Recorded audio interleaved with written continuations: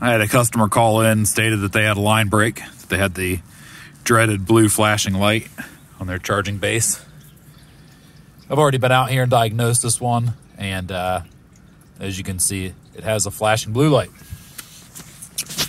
One of the processes I do right off the bat is I switch the wires around on the back side, and I switch my guides, my AL, my AR, and all that. But if you do all that, you don't get a green light. I made this jumper harness here. Pretty simple. It's just a wire that's one solid loop. Goes back to AR and AL. And as you can see, I still have the flashing blue light. So we've got a charging station board that is bad here. So we're gonna unplug power. And I've already taken the screws out. There's one here, and there's one here. T20s. I'll pull this off, and you'll see the charging station board right there. I'm gonna take all these wires off.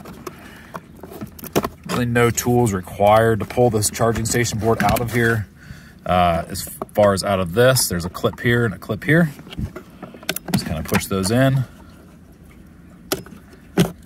That board comes right out. And you'll see, boards are very similar. There is a little slot up in here that the board needs to slide into, and sometimes the newer boards be a little bit tougher to get in. And then they're gonna slide right here into this corresponding, and then they push right down into this clip.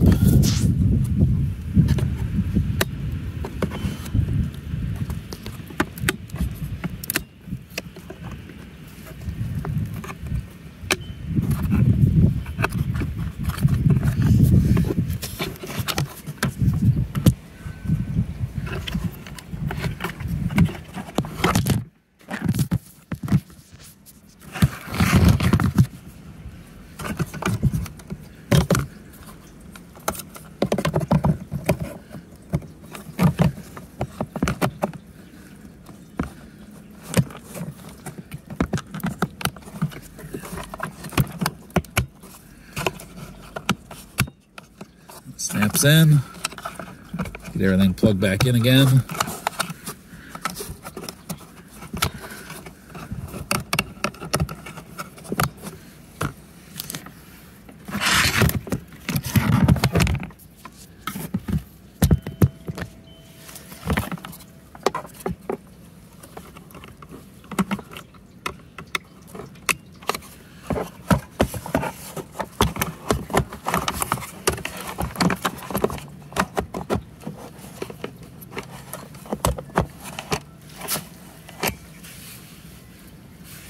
We're gonna plug this in. We're gonna see if we get a green light.